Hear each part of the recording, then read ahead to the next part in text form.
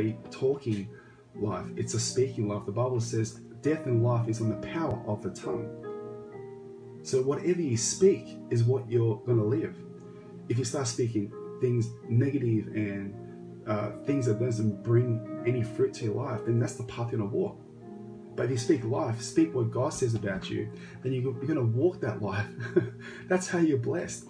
So the Christian receives the Holy Spirit and gives him that power to be able to speak life into that life. A good man out of the good treasure of his heart brings forth good, and an evil man out of the evil treasure of his heart brings forth evil. For out of the abundance of his heart, mouth speaks. So out of the abundance of his heart, it says, as a man thinketh, so is he. What you speak matters. What you say matters. And one thing I want to really point out here and teach you here is that word mouth. The word mouth actually means the word in the Greek stoma. Stoma. It's amazing because you have to, when you study this and you put it into context, it really gives you a lot more understanding what it's trying to say here. That word mouth is stoma. It's the edge of a weapon. Your mouth is a weapon.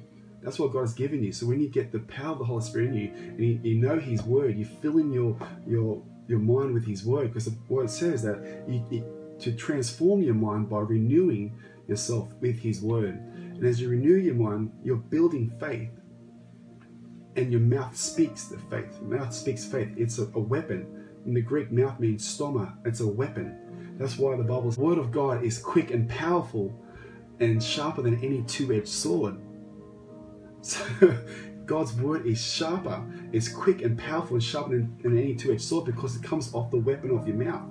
So His word is quick, but it's only quick on the mouth of a believer. If you believe His word and what He says about you and what He says about your life, then as it comes off your lips, it's a weapon, and it cuts through your life. It cuts through those things that's not meant for you. It will prune away the things that's not bearing fruit in your life. How amazing is that? So the word stoma is weapon, an edge of a weapon. So His word that comes off the lips of a believer speaks life, and it cuts through the things, and it keeps moving you forward. So remember what I said, is that unless your car's moving, God can't steer it. He can't steer a stationary car. So by moving through life, you've got to move with God and move with His word.